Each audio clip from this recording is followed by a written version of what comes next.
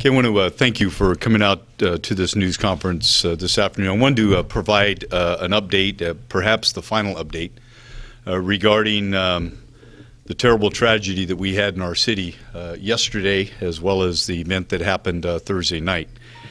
And I wanted to begin by highlighting the victims. I think sometimes we forget about the victims, and we focus more on the suspects and the people that are responsible for the tragedy. So I want to begin by focusing on those individuals that lost their lives this last week in the city of Fresno. And I want to begin with victim number one, who is 25-year-old Carl Williams of Fresno. He was a supervisor at Monument Security, also a supervisor for Toys R Us. And Carl Williams lost his life on April 13th at the Motel 6 at Blackstone and Ashland after being shot multiple times from close range. Turn that light down. Victim number two is 37-year-old Mark James Gassett of Fresno.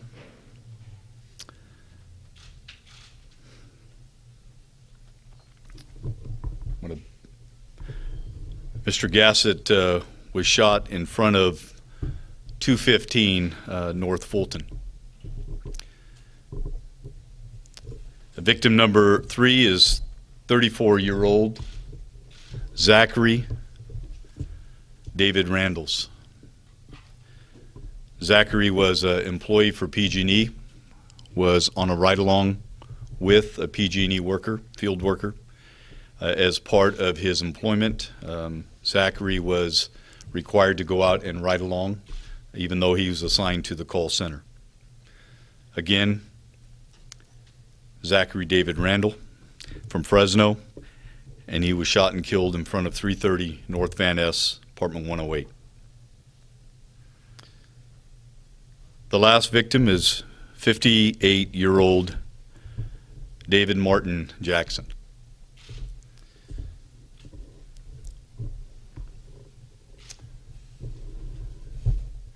Mr. Jackson was shot and killed and found at 149 North Fulton in the parking lot of Catholic Charities. I want to take this time to offer my condolences to all of the family who have lost these loved ones in the senseless acts of violence in our city, and to convey to them that we will be praying for them. And I know that there are a number of folks in this city who will also be praying as well. In fact, I know that there are some planned vigils. Some of those have already occurred in the city, and I also understand that there will be a number of church services that are occurring this weekend, and they will all be in prayer for these victims and their families. We have been in touch with them, our victim advocates have been working very, very closely with the families.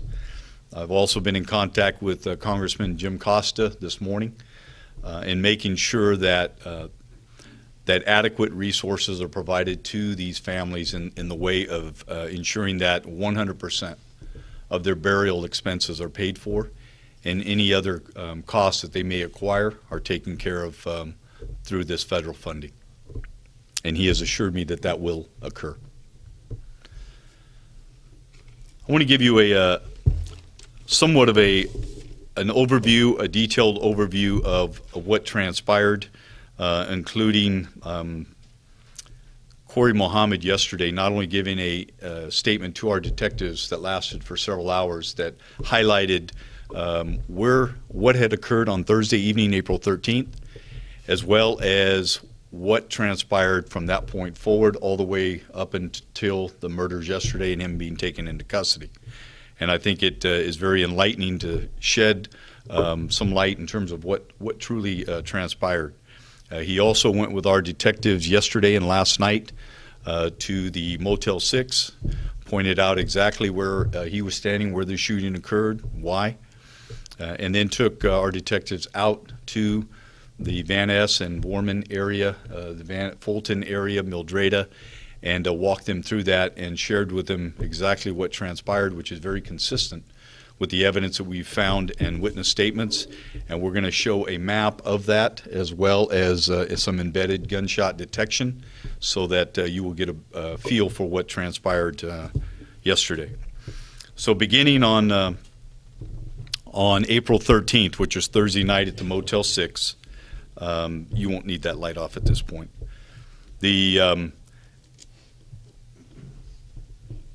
Kori Muhammad had went to the Motel 6 to meet a female. He was going to stay there at that location. And again, as a result of that, he was contacted by security, and there was a verbal altercation that occurred. Eventually, they were going to ask him to leave, which they did. He wanted his money back. He went back to the lobby, and there was a confrontation outside in terms of a verbal argument that occurred between the female and an unarmed security guard. And that unarmed security guard is Mr. Williams, Carl Williams. What Corey McDonald said was that he fired his weapon at Carl Williams because he felt that Carl Williams had disrespected him, and that he fired those rounds from close range, again with the intent to kill him. And after the shooting, he ran behind the location, actually climbed onto the roof of the 7-Eleven and hid there throughout the night, and actually watched our investigators come to the location and conduct an investigation of that shooting. And he stayed on that rooftop until morning. After everyone had left, he got up and then left the location and went to a nearby school where he hid out by a trash dumpster. He then took a city bus that same day to the area of Milburn and Herndon. He stayed in a ravine Friday through Sunday, where he practiced what was described to him as voodoo rituals. He said he is Muslim, but prays to 7 different gods, and described one of his gods as Aguna. He then walked, on Sunday, he walked to an area west of there, where he then cut off his braids and set them on fire, and he slept in that area until Tuesday morning. He then, on Tuesday morning, walked to the Tower District. His intent was to go to a business called the Brass Unicorn, and that was for the purpose of buying some crystals as part of a voodoo ritual. He realized once he got there that the store was not open, and so then he went to Starbucks. It was at the Starbucks that he was able to access Wi-Fi, turned on the news, and saw ABC 30 News, and recognized that he was listed as a suspect involved in the murder of the Motel 6. And what he told our detectives last night was that once he saw that he was wanted for murder, he was not going to go down for shooting a security guard for disrespecting him, but that he was going to kill as many white males as possible. And that's what he set out to do that day. He said he did not like white men, and that white people were responsible for keeping the black people down. He said the originals, referring to non-white, Hispanic, African American, needed to have their own land with their own laws. He bragged about how comfortable he was with firearms. He said he'd been carrying firearms since he was the age of 12. And in fact, when he was 12, he said that he ended up shooting an adult and was prosecuted as a juvenile for negligent discharge of a firearm. We have yet to confirm that. He referred to the gun that he was carrying as a Black Python. It is a .357 Magnum revolver. And now I want to take you through what he showed us regarding the incident that happened yesterday in the area of Fulton and Van Ness, and just north of Divisadero. This incident actually started at 10:43 a.m. and 42 seconds when there was the initial shot spotter activation. And he took us through the scene, and that first one is in the area of Van Ness area, where he approached 2 males who were sitting in a PG&E truck, and that was at 330 North Van Ness, and that vehicle was parked facing northbound on the east side of the street. As he approached the vehicle, He noticed that the driver of that vehicle was a Hispanic male, and the passenger in that vehicle was a white male. He intentionally targeted the white male and began to shoot at him with the intent to kill him, and that passenger is 34-year-old Zachary Randles.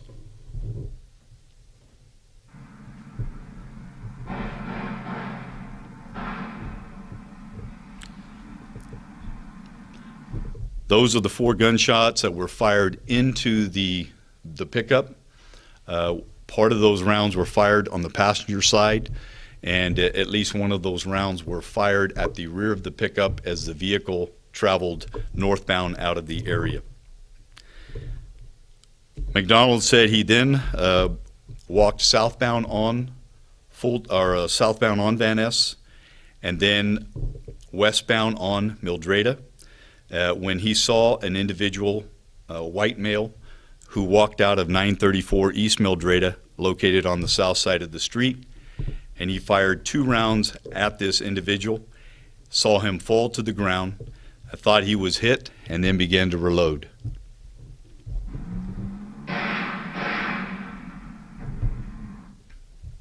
One of those rounds struck 922 East Mildreda, which is a house adjacent to 934. And again, fortunately, the white male was not struck. He then ran inside of his residence. Kori Muhammad said he saw him run inside, thought about going after him, but decided to go continue westbound. It was at that time that Kori Muhammad saw a car that was parked on Mildreda facing eastbound on the south side of the street. There were 2 occupants inside, but he couldn't see who they were. That vehicle attempted or started to drive away eastbound on Mildreda, and it was at that time that Muhammad fired 1 round at that vehicle, and as the vehicle passed, he noticed that that vehicle was occupied by 2 Hispanic females, and stopped firing at that vehicle because of that. And this is the round that was fired. We may not have that round because I don't think gunshot detection picked it up. He then went to an alley, which is between Fulton and Van Ness, and it was at that point that he dumped his shell casings. There were 5 empty shell casings found there. We believe he emptied 6, and one of them is yet to be located. He then proceeded westbound on Mildreda, went over to 215 North Fulton, where there was an individual that was standing in front of that location on the sidewalk, and he fired 2 times. He struck that individual with 1 round in the chest area. That individual fell, landed on his back. Kori Muhammad then stood over him and fired 2 more rounds into him while he was lying on the ground, and that was 37-year-old Mark Gassett.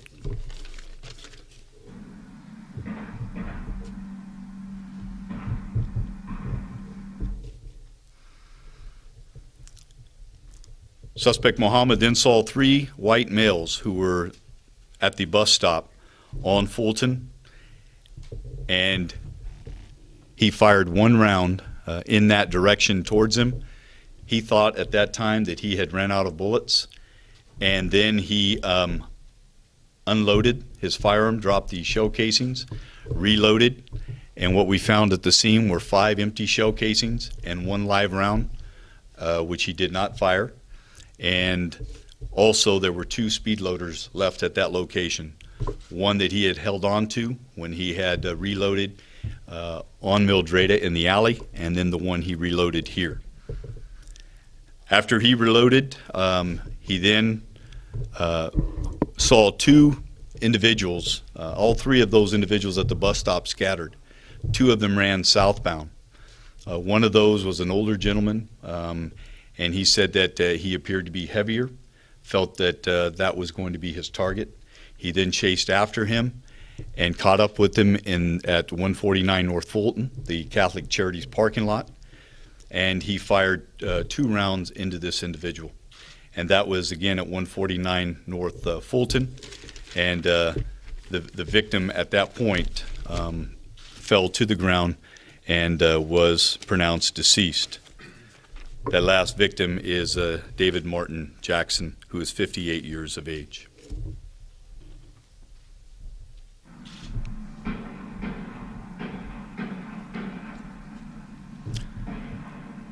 We also know there were additional rounds fired beyond the two that struck Mr. Jackson.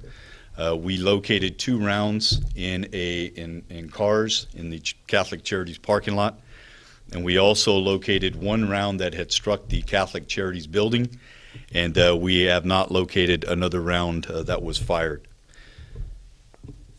Mr. Muhammad then ran southbound on Fulton with a gun wrapped in some clothing. He, at that point, did not have any bullets left. He took that gun, wrapped it in the clothing, and he set it down in the area of Fulton and Vorman. And as he did so, there was a Hispanic male that approached him carrying a box filled with food. The two of them met, had a brief discussion, and the Hispanic male walked over to where the clothing was, set the box of food down, and retrieved the handgun from the clothing and ran from the area westbound on Vorman, and then ran in a northwesterly direction on Yosemite.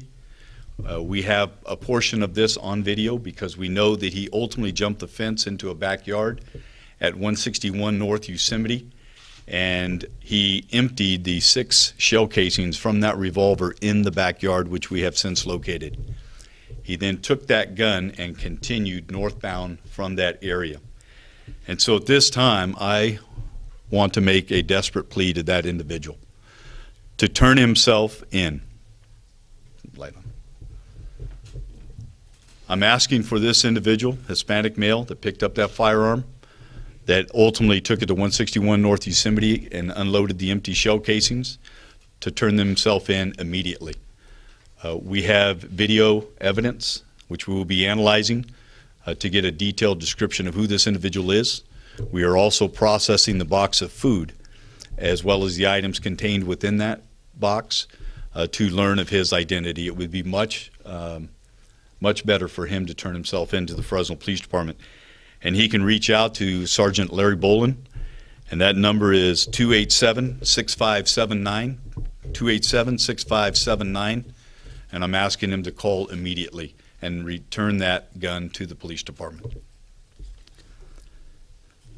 The suspect, Kori Muhammad, after dropping the clothes on the ground, he ran southbound on Fulton to Divisadero, immediately saw a police car approaching from the west, and at that point dropped 2 objects that were in his hands. Those objects are like necklace pendants or charms, and he said that they were for the purpose of protecting against evil. He also utilized things called amulets, again, charms that protect against evil. Kori Muhammad was asked why he did not continue to flee and why he gave up to the police officers. First, he said he respected Fresno police officers, did not want to force them to shoot him, did not want the officers to be placed in the spotlight, and at the same time, he said he was not a coward. And he said that's what differentiated him and a terrorist, in that a terrorist does extreme acts, kills people, but dies for that cause. And that's not what he was going to do. And again, he said he was not affiliated with any terrorist group or any mosque. He hadn't been to a mosque in some 25 years, claimed that he was Muslim, but again, practiced voodoo. Kori Muhammad's a very calloused individual. When he was taking our police officers, our detectives, to various locations last night and yesterday, as he spoke about the shootings and shooting individuals, he did so in a very callous manner. In fact, multiple times laughed as he described what transpired. We allowed Kori Muhammad to speak to his mother last night. He did speak with her, as one mother would. She was crying. And he told her not to cry, that he is still alive and that his magic was powerful. And he started laughing. Kori Muhammad is not a terrorist, but he is a racist. And he's filled with hate, and he set out this past week to kill as many people as he possibly could. Fortunately, he was taken into custody a short time after he committed those murders, and he's not going to kill anyone else. And again, I want to thank the detectives that I have here. Sergeant Detective Larry Boland. I have Sergeant Andre Benson here as well. Lieutenant Dave Madrigal from the Street Violence Bureau. They have been working tirelessly around the clock, making sure that they can put together this investigation along with the other investigators in the Homicide Unit and the Street Violence Bureau and a number of other detectives that have participated in this investigation for the purpose of ensuring that we have the necessary evidence to allow for a successful prosecution of Kori Muhammad. And with that, we also have